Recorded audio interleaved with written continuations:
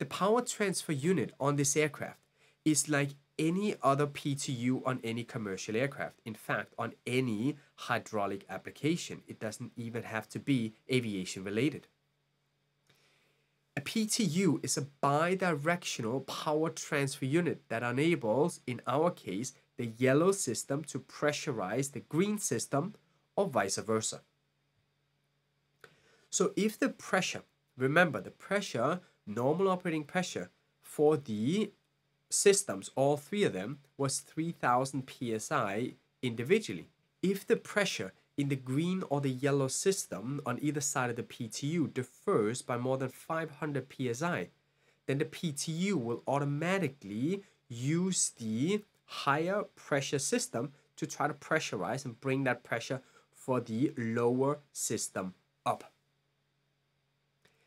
This is a little bit complicated maybe to wrap your head around, but a PTU is by default two constant pressure pumps / motors. When we did ATPL theory and we talked about in AGK about systems, we talked about pumps specifically. We talked about constant pressure pumps and we talked about constant volume pumps such as spur gear pumps. The constant pressure pump, the axial pump was referred to in your ATPL theory, has the ability to vary the amount of fluid through it to maintain a constant pressure out. Inside the PTU, you will find that you have two of these connected via a common shaft.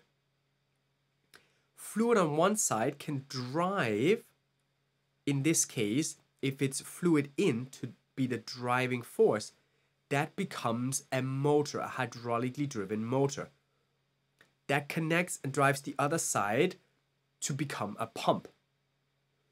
So, by having two constant pressure pumps, motors, one side can feed as a motor to drive the other as a pump, or vice versa. When we have this setup, we can lose pressure in one side. I'll give you an example. Let's say we lost engine number 1. If we lose engine number 1, which was the only pressure source for the green system pressure will start to fall.